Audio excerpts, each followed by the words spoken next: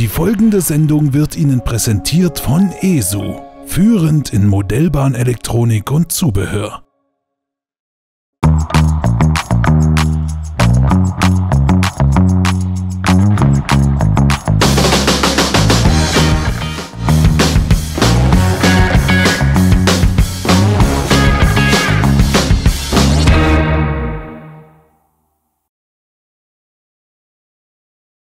So, liebe Freunde, unser zweiter Livestream bzw. Live-Produktion heute vom Stand von Lemke. Das wusste ich vorhin nicht, hatte nicht auf den Zettel geguckt, tut mir leid, aber ich glaube, Sven Franz neben mir hat ganz interessante Sachen für Sie dazu parat. Wir haben schon mal lunsen dürfen, also ich finde es ganz große Klasse und sind Sie gespannt, was Sie jetzt erwartet und mit was fangen wir eigentlich an, Sven? Wir fangen an mit unserem neuen Vertriebspartner. Okay. Wir haben eine neue Firma bei uns im Sortiment. Wir sind ja nicht nur Hersteller, sondern auch Großhandel. Ja. Und wir freuen uns, dass wir dieses Jahr die Firma ASM aus Norddeutschland bei uns ins Sortiment aufnehmen durften. So, und was macht die Firma ASM? Die macht ganz, ganz hochwertige Reisezugwagen in H0 und N. Ja. Und dazu auch eine neue Lokomotive, passend zu den H0-Wagen. Da frage ich mal ganz provokativ, haben wir sowas da? Haben wir da, haben natürlich. Wir da. Also, was können wir denn den Leuten jetzt zeigen? Genau, also wir haben eine Lokomotive auf dem Drehteller zu sehen, habe ich schon gesehen. Genau, das ist die DE 2700. Das ist im Prinzip eigentlich eine norwegische Lokomotive, ja, die aber zurückgegangen sind und jetzt bei der Marschbahn im Einsatz sind, unter anderem. Und die passenden Wagen gibt es von ASM natürlich auch. Diese Marriott-Pair-Wagen, die kennt man ja. Das sind die Wagen, die immer als Pärchen unterwegs sind. Richtig. Ne, die sind eine Zeit lang auch auf dem HKX gefahren. Mhm. Ja, man kriegt im Prinzip jetzt die komplette Garnitur, um halt seinen Sommerurlaub auf der Anlage nachzufahren. Ich glaube, da haben wir sogar ein Bild von diesen Wagen. Also zu dieser Lok gibt es ja dann auch die passenden Wagen. Ihr habt ja auch im Angebot dann von ASM. Wir sehen es auch gerade im Bild eingeblendet. Das wären jetzt also die Wagen, mit denen man nach Sylt fahren kann. Ganz genau, das wären dann die Wagen. Das ist ein ganz tolles Produkt. Die sind komplett digital, komplett mit Innenbeleuchtung und wirklich, wirklich sehr detailliert. Also richtig schöne Wagen. Jetzt in der aktuellen Lackierung, so wie sie zurzeit halt auf der Marschbahn unterwegs sind. Ja. Die alte Farbgebung, die NOB-Farbgebung, die ist leider schon ausverkauft. Aber die war so ähnlich, glaube ich. Die war so ähnlich, richtig. Aber die gehen auch langsam zur Neige. Das ist richtig. Du sagtest voll digital die Wagen, das heißt also, ich kann in jedem Wagen separat Licht schalten. Ganz genau. Lichtwechsel, Dreispitzigen, Rücklicht. Was kann ich noch machen? Führerstandsbeleuchtung? Führerstandsbeleuchtung und ja, das wäre es im Prinzip. Das wäre es im Prinzip. So, und die Lok, die wir vorher gesehen haben auf dem Drehteller, die etwas braune, tannenfarbene, Sie müssen wissen, liebe Zuschauer, das ist also ein Muster. Es gibt auch noch eine andere Lok, eine Schwesterlok sozusagen, die ist schon fertig lackiert, aber die ist gerade hier irgendwo in der Halle unterwegs. Wir haben sehr gehofft, dass wir sie noch zeigen können. Sie müssen sich jetzt also denken, die Farben auf die Lok denken. So, und wenn wir nochmal zu der Lok zurückkommen, die ist ja dann auch voll digital, die hat Sound, also alle Features, die man sich vorstellen kann. Genau. Ist die Schnittstelle MTC 21 oder? Richtig, ist eine 21-polige Schnittstelle, also die MTC. Dann hat die Lok natürlich alles, was man halt sich wünscht. Was man Sie ist erhältlich in analog und in digital. Und halt Wechselstrom dann entsprechend dann auch. Also, beide Stromsysteme, da wird die Märklinisten wieder freuen, würde ich sagen, dass da also auch was im Angebot kommt, was Märklin nicht hat. Finde ich ja toll. Ja, da sind wir schon mit der Marschbahn durch. Genau. Freuen sich auf den nächsten Urlaub, der ist ja bald im Sommer und da sehen Sie zu, dass Sie die Wagen mal im Original sehen, dann kaufen Sie bei Lemke ein, dann passt es. Genau. So ungefähr in der Reihenfolge. Ja, das war die erste Neuheit sozusagen, ASM. Vertrieb über euch neu. Genau. Und die zweite Neuheit, das ist ja was ganz Spannendes. Da würde ich sagen, da werden sich viele jetzt freuen, die im Endspurbereich unterwegs sind. Richtig, genau. Also wir sind ja bekannt für unsere Serie an Automodellen unter dem Label Minis. Ja. Und wir haben mit dem Kollegen vom ZK-System ein komplett neues Chassis entwickelt, was unter unsere VW T2-Busse passt. Das heißt... Wie war das nochmal? Was, und ein N-Chassis? Genau. Das heißt... Ich glaube, es gibt Bilder. Ich glaube, es gibt Bilder. Das heißt, die Zeiten sind vorbei, auf den Modellstraßen nur noch Busse und LKWs unterwegs waren. Es wird Zeit. Es wird Zeit. Es wird Zeit. Und dann vor allen Dingen noch für die N-Bahner. Das ist ja das Allergrößte, muss ich sagen. Weil es war ja bisher immer so, dass die H0-Bahner immer sehr, sehr bedacht wurden vom Zubehörhandel, von H0 gibt es ja fast alles, genau, muss ich richtig, sagen. Genau. Und wir TT-Bahner, und vor allen Dingen auch die N-Bahner haben immer so ein bisschen in die Röhre geguckt. Und da habe ich ein bisschen Hoffnung, ich habe es dem Sven vorhin schon gesagt, wenn ihr das in N macht, ja, vielleicht kommt ja auch was in TT, oder? Vielleicht. Gut, gucken wir mal. So, schauen wir nochmal auf das Bild.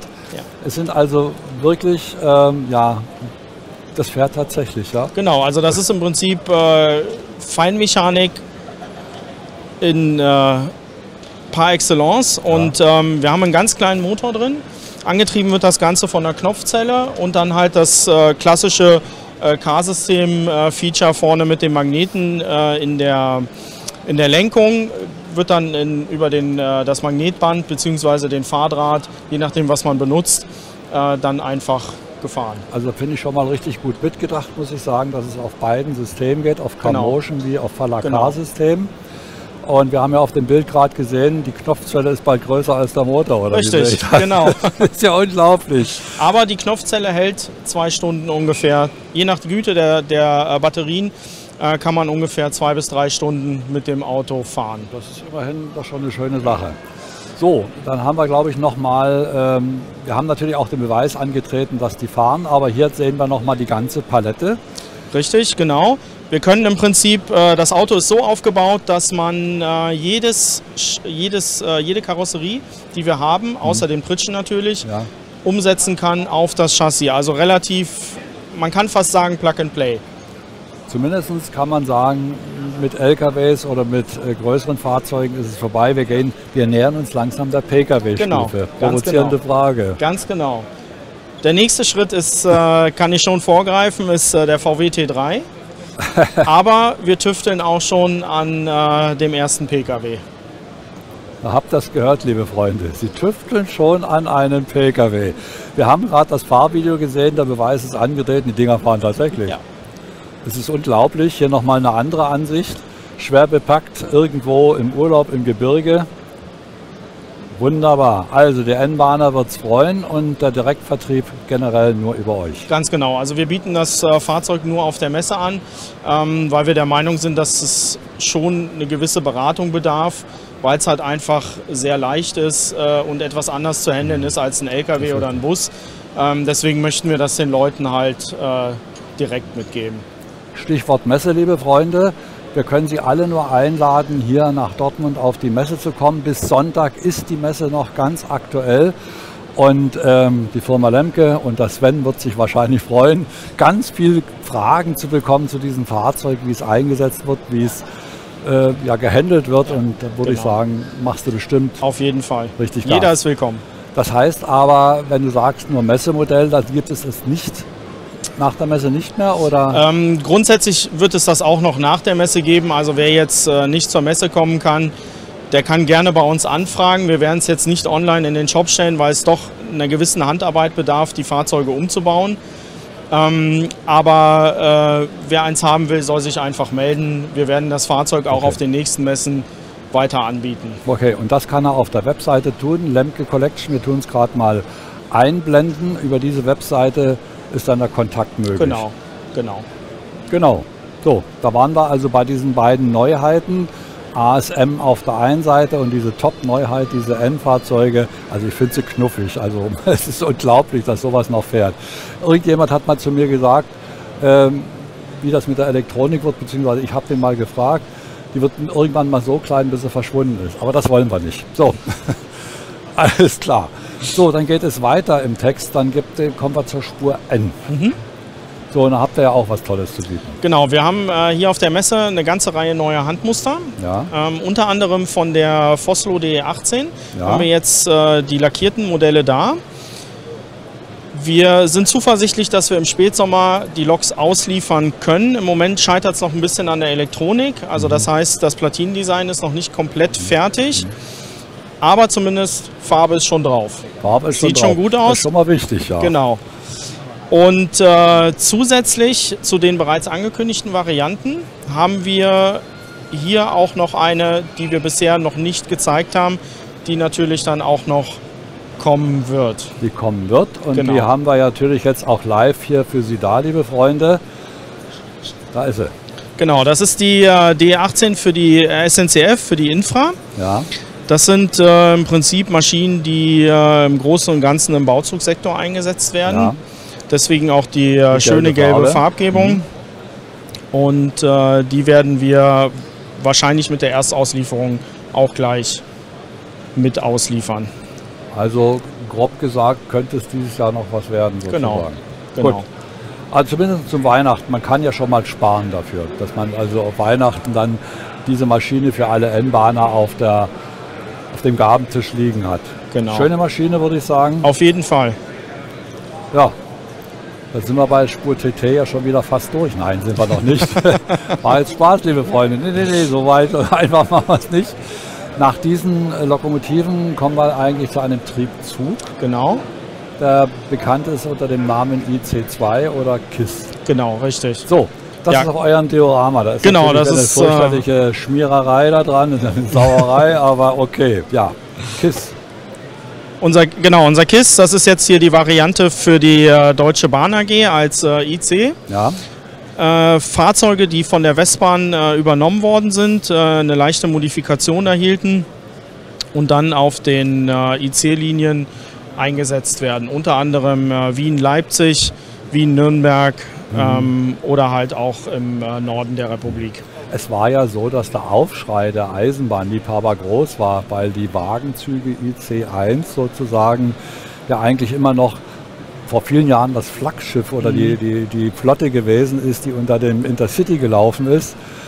Es gab viele Liebhaber, es gab auch viele, ja, die sagen, nee, ist mir egal. Es gibt auch wiederum Freunde von dem Ding hier.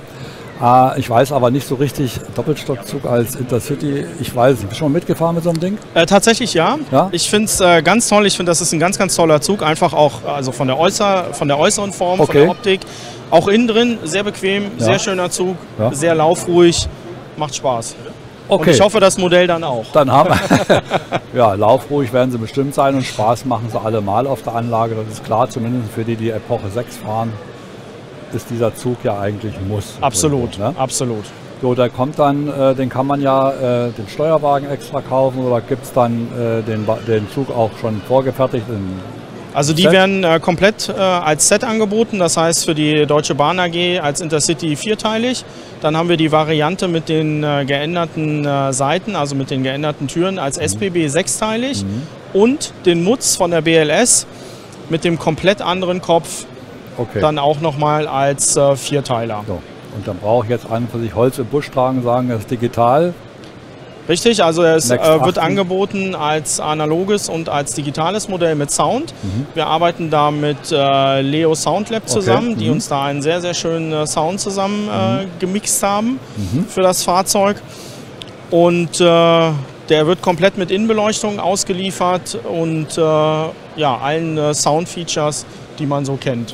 Was man, Und also, was man was so heute braucht. Standard ist. Genau, Also, was heute so okay. Standard ist. So, damit wären wir eigentlich mal mit diesem wunderschönen KISS durch.